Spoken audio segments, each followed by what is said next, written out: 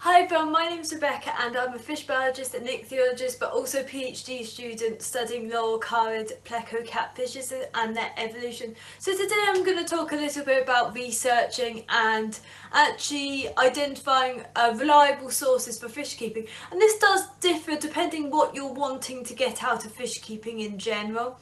If you're a beginner, you might use different sources if you're trying to get a bit more of an advanced idea, or maybe a more in-depth idea of a topic. And this also depends on the fish you're keeping. So there's a variety of websites and sources I'd recommend particularly. And this really depends on what you're trying to get out of fish keeping in general. So the main one, I'm going to go over a few quick, like maybe ones if you're just starting out, but that's not really the aim of the video so much. And when you're starting out, you want something that's very clear, very understandable, sort of maybe not so much in depth, opposed to if you were going to go a bit more in sort of scientific into a topic. So I'd recommend websites like Practical Fish Keeping. That's got years worth of information on different fishes, different styles of keeping, different people's setups, and it's got a whole scope of different things, so you can't really get bored of it. And I used to use it for years, just searching up different topics and finding different things. It does have a magazine, and it can be really useful if you're just starting out and trying to understand what you want to keep, what styles of fish keeping you really enjoy. As an extension of that, I think that Seriously Fish is something, so you want a fish tank. Practical fish keeping is really good for understanding aquarium keeping in general, but for the actual precise care of fish, then I would use Seriously Fish. So both are websites, but Practical Fish Keeping does have a magazine. TFH, the website's okay, but the really large bits of text can be a bit overwhelming, and I don't actually tend to use it that much. So other than those, I used to use a lot of forums. The only issue I'd say with that is sort of take things with a pinch of salt and do your own research, and this is for good and bad. There's plenty of good, there's plenty of bad, and it is a real learning curve to use different, what was forums, but now I guess it's Facebook groups and stuff like that. So then, what about other styles of, or getting more into depth with fish keeping, looking at it in a more scientific view? Maybe you're wanting to keep certain fishes. So this is really important, I think, if you're wanting to keep laurel-carids. Some fishes you can get away without, so discus fishes, I think you could get away without going so much into scientific depth of care, because you're dealing with one species that's got common names, it's got scientific names, you can, has got scientific names, but you can look them all up and you can get an idea of what you're keeping, whereas with laurel-carids and quite a few other fishes, you need scientific papers, you need scientific resources, because there isn't actually going to be like sometimes there isn't actually information outside of papers, or maybe you need scientific resources. So the first one I'd use is for understanding scientific names and actually obtaining the original descriptions of papers, and this will give you the most up-to-date scientific names. So this one is known as Catalogue of Fishes, and this is a massive sort of search engine in a way, but you search in the scientific name that you're wanting to look into, and I recommend doing it occasionally, especially every year or so ideally, because things do change. But you'll type in the name and it will give the current name, so the currently accepted scientific name, but it will also give the references, so these will be the original descriptions of who described it. It will also give any papers that discuss why it's this species and maybe why it's not. And this is actually it's not just useful for descriptions and therefore identifying different fishes, it's also useful because there might be aspects of care. So especially for some fishes, for Ancestral ranuncula's, I found the scientific paper, and then I looked at the scientific paper and it had tips on how to care for these fishes. Not so much in like, it doesn't say this is how you care for it, but it says this is what they like in the wild, this is what they might eat, this is how they socialise. And for diets, I think it's even more important. But that resource is invaluable. It's totally free. The only issue is that some of the references you might need institutional access to access. I always recommend, even though it might give it access, like how to get onto Google Scholar and stuff like that, Web of Science or whatever, if you just plug it into Google, then you can mostly sometimes try and find it on ResearchGate, and if you contact the scientist, they might be able to send you a PDF of the paper, particularly if it's of a lot of interest. And the best ones, I think, are the revisions, because they got loads of species, usually a taxonomic key, and they're just really important if you're wanting to actually identify a species and start identifying ones. That's how you can find some really rare gems, just the fishes that you might not see sort of sold under the right name. And it's just sort of, there's no, you can't even, like, this resource is just, there's nothing like it for any other group of animals, I don't think, or even plants. So it just gives you an up-to-date, it gives you scientific descriptions at the end of the day, and you can start identifying things. And the revisions have keys, so you can identify the different species, and maybe if you think, oh, that's not quite like I think this species is, I'll look up the description, and then you get, maybe it's a different species, maybe it could be undescribed, and then you can build an opinion on that. It will not use common names, it won't use scientific names, so the rest, it really depends. So another really important or useful resource is GBIF. This is a database, and it is a hit and miss in areas, just where it, because it records based on whether it's in a collection, observations, obviously observations can be a bit iffy. So say you might, especially for some fishes like Hypostomus plecostomus, you might see, oh, it's been seen in Asia. It probably hasn't, because it actually hasn't been imported. It's probably a misidentification of Pteroplectes, or Pteroplectes as a genus itself. So sometimes there's a bit of pinch of salt, but it can give a really good idea of the geographical range of a species, and also maybe where there's collections of it. So because I use Natural History Museum's catalogue, I know that not all fishes are actually listed on GBIF from there, but also it lets me see where other collections might have specimens and where they might be recorded from. So that means that I can say that yes, these museums, they're caught from there, those specimens, but there's also some caught from there.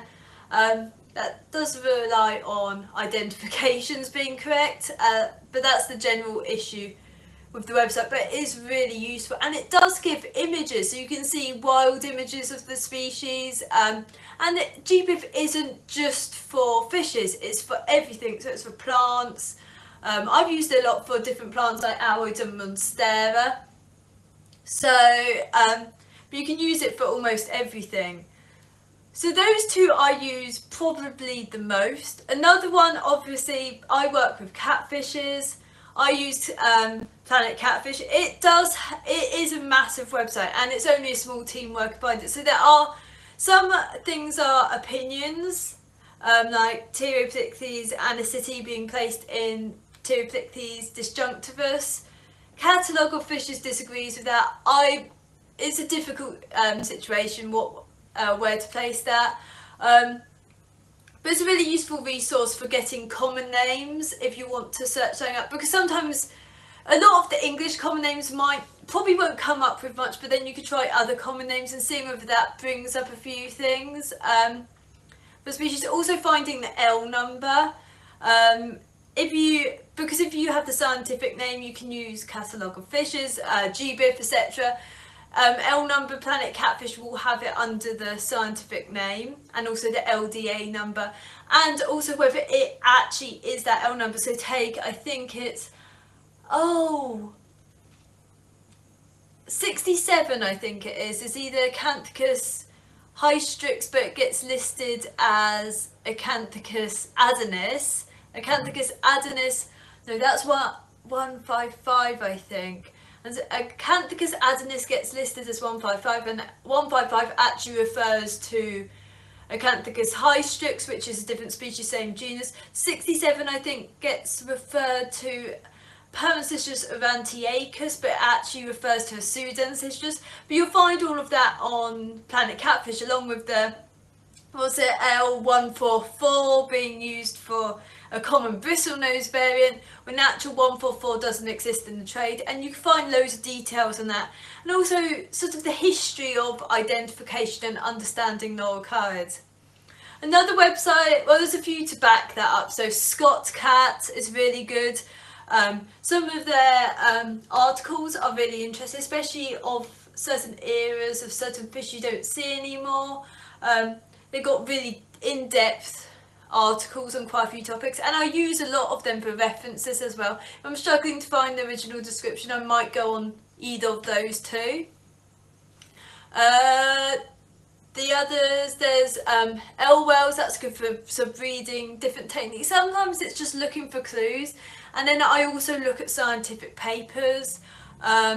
What else? Loricaridae.com, there's one I can't pronounce. I just have to find it on my thing, on my computer. Another website for loricarids and plex. Other websites, ResearchGate's really useful for identifying and finding papers, so I use it all the time. The only issue is that you can't actually search up keywords if you're trying to extract something from a paper. You have to download it as a PDF, but it does give you access to be able to message really quickly a scientist asking for the PDF of their paper, and I tend to use that. I tend to use Google to access it rather than searching on it, because you get everything from people's like just random like things, topics related to it, but not what you want to actual papers. Google Scholar can be quite useful for finding things.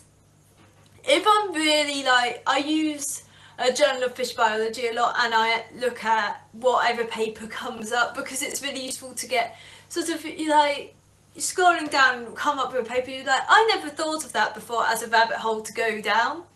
So that's a really useful website, and I think that's it. I use on a daily basis, and not even daily for some, but the websites I would use to research. And maybe the main topic I want to talk about, or I'll try and talk about, is that when you're researching a topic, a lot of people will go straight onto aquarium websites, and most of them don't reference their sources. Most of them, I find, are repeating the same information over and over again that are from other aquarium websites that have done the same, and it just makes it so many topics I think need researching a bit better, and maybe questioning, because if you're getting your resources from someone else that's got their resources from someone else, but there's no actual referencing, there's no actual research done, or the research is really dodgy or not reliable, then I think it just makes it so many topics in the hobby I think really need researching further. Diets are a big one for me. Other aspects of water parameters, a lot of people are copying. Sometimes there's a lot of things when you're researching. Remember, there's confirmation bias. Are you researching and then you're only accepting a resource that agrees with what you already think is true? So sometimes you have to really maybe use it for rabbit holes to question what you're keeping and how you're keeping fish. Also, I think confirmation bias, what's it? That's the one I was, think about correlation versus causation. Research it yourself, because I'm really bad at explaining it. But that's a big thing with websites, where a lot of them will build a correlate, but say something causes something when it's just a correlation, rather than that thing's causing that thing, it's just a correlation happening at the same time. Another thing is, just because it's natural doesn't mean it's good. So always think about for example, formaldehydes and formalin I think are natural, but it doesn't mean they're good for you or the fish. Doesn't mean they're actually bad for you, and it depends on the circumstance. Don't just rely on one resource being one person.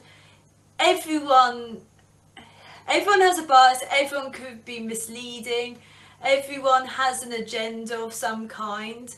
The big agenda for me is if people are making money out of it, if people are becoming trying to get some popularity out of it, that can be a big thing. And just go down rabbit holes, enjoy yourself, make sure you find something that questions what you think is true and is reliable about it. Don't just use, so I don't actually use aquarium websites to find much stuff. I do enjoy certain, I miss that style of fish keeping now. I remember in the past when I could use certain websites and it was all new.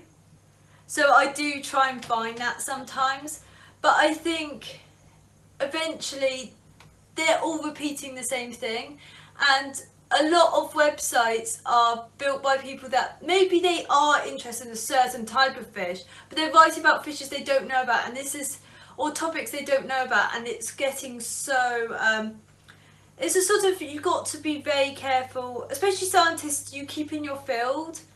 I don't, like, even though I've been researching with basic, because I'm not going to do a video about them, I guess I could, but only within certain realms of it. I don't really either want to go into sort of, what's it, like the nitrogen cycle and stuff like that, because I don't think so people like that, I would rather have, Dr. Tim's, who's done the products but also has papers on the topic. He's done a lot of research. I think that's sort of a topic I'd rather leave to someone who actually has a lot of research, a lot of experience, a lot of understanding.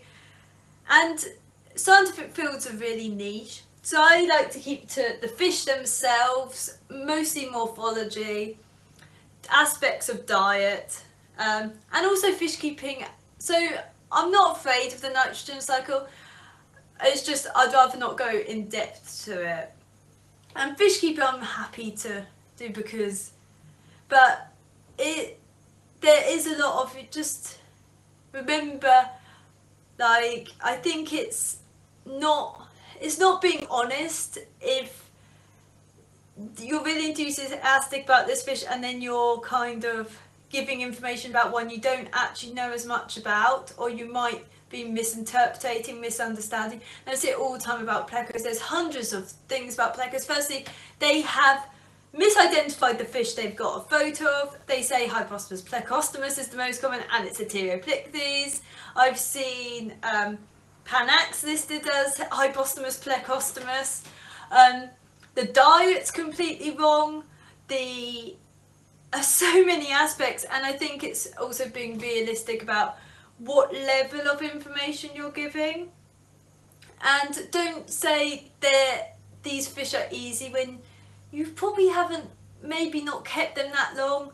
You might have, because ease is really difficult to work out. But I think it's just being realistic, being honest, and keeping to what you know if you're going to give information. It's just, so that's kind of talk about websites, anyone giving information. References, what's wrong with finding a few references? And be careful, because not all sources that use references are reliable, not all sources are actually reading their references, which it is a lot to read through a paper. If you notice, I reference a lot of the same papers because mostly they're the main papers of the topic, but I know they're relevant. And then the rest, it will depend what I'm extracting from the paper. But I think I'll end this now. Thank you for watching.